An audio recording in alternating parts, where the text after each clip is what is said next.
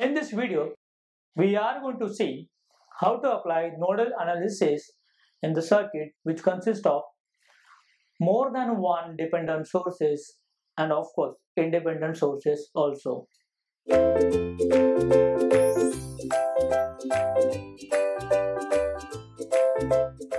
So here is the problem.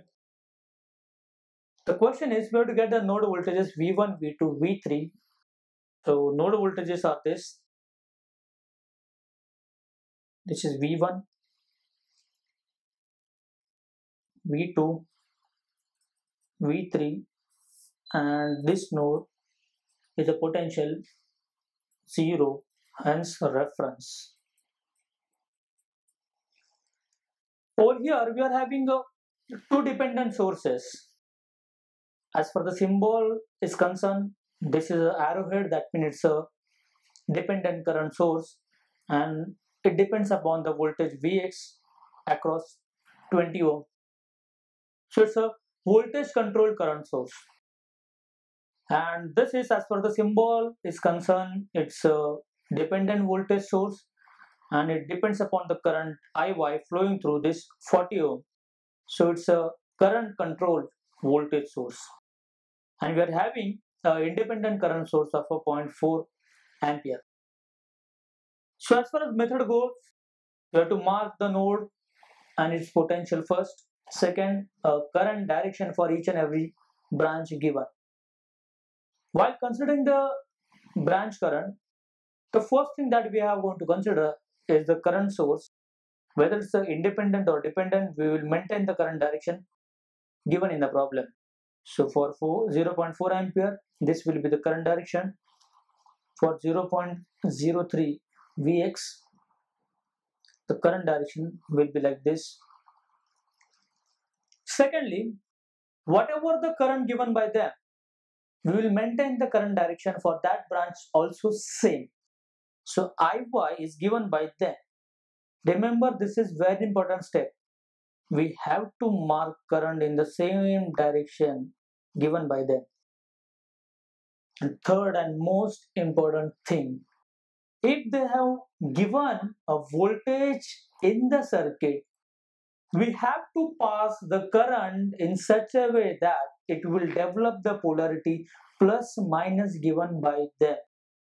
So to maintain the polarity plus minus across 20 ohm, current has to pass like this. Remember, this is very important step. If you change the current direction, which will not maintain the current direction such a way that the polarity of voltage will be same as the given by them, our answer will be wrong. So once again, this is a note for caution. If a voltage is given, we have to pass the current such a way that we will get the polarity plus minus in the direction of current. So here we have considered all the conditions, restrictions to mark the current directions, and we are getting a current directions like this. So we are ready to apply KCL to node one by one. So let's apply KCL at node 1. To node, 4 branches are connected. One is the incoming with the current source 0.4 ampere. So 0.4 is the constant, equal to, let's write equation for this, which is nothing but a dependent current source with a value 0.03 Vx. For this, V1 minus 0 upon 100, and finally for this, V1 minus V2 upon 20. Now we need a substitution for Vx because that is a variable that we have not marked. So substitution equation is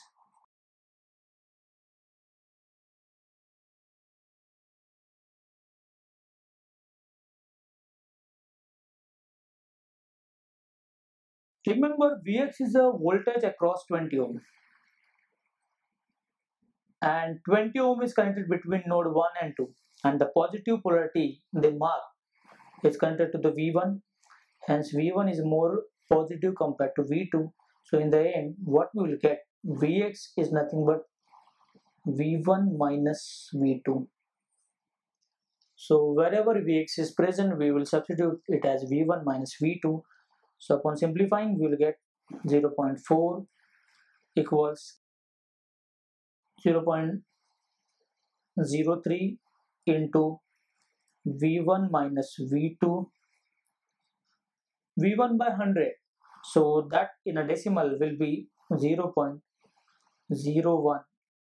V1 plus 1 by 20 is 0.05. So this is 0.05 V1 minus 0.05 V2. So after simplifying this, what we will get over here is a equation which is nothing but 0.03 V1 plus 0.01 V1 plus 0.05 V1, nothing but 0.09 V1 plus for V2 we will have minus 0.03 V2 minus 0.05 V2, that gives us minus 0.08 V2, and constant will be there as it is 0.4. Equation number 1, right? Let's go ahead and apply KCL at node 2. Node 2, 3 branches are connected. One is incoming, whose equation will be V1 minus V2 upon 20, and 2 are outgoing with the equation V2 minus 0 by 40 plus V2 minus V3 upon 40. Once again, upon simplifying, we'll get 0.05 V1 minus 0.05 V2 equal to, if we simplify this, V2 divided by 40, we will get this equal to 0.025 V2 plus 0.025 V2 minus 0.025 V3, and finally the equation that we'll get is 0.05 V1 minus 0.05 V2 was there already, and these two terms will come on this side, and that will make the whole coefficient as minus 0.1 for V2, and this will be plus 0.025 V3 equal to 0 as equation number 2. We'll get the second equation in this manner. Let's go for node 3. Now what is happening at node 3? There is only voltage source present. Though it is a dependent source, but still concept will remain same. So what I can say, V3 minus 0 equal to 80 IY. Okay, no need to apply KCL to node 3 because already only voltage source is present between the third node and the reference node. What we require over here, a substitution for IY. IY is this current. So the substitution equation for IY will be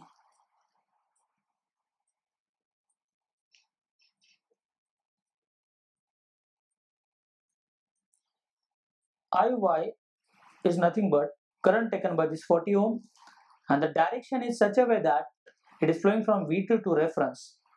So it has to be V2 minus 0 divided by 40. So that is nothing but 0.025 V2. So wherever there is a IY, we will substitute 0.025 V2. Now after substitution, we will get V3 equal to AT multiplied by 0.025 V2. So if you solve this, this will be simply 2, and the equation we will get is 2 times V2 minus V3 equal to 0 as equation number 3. So what we got over here? 3 nodes, 3 equations. Upon solving all these 3 equations, we will get the value of V1, V2, V3 as V1 we will get as 40 volt,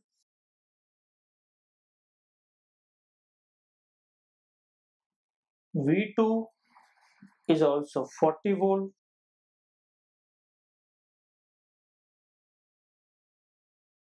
and V3 we will get as 80 volt.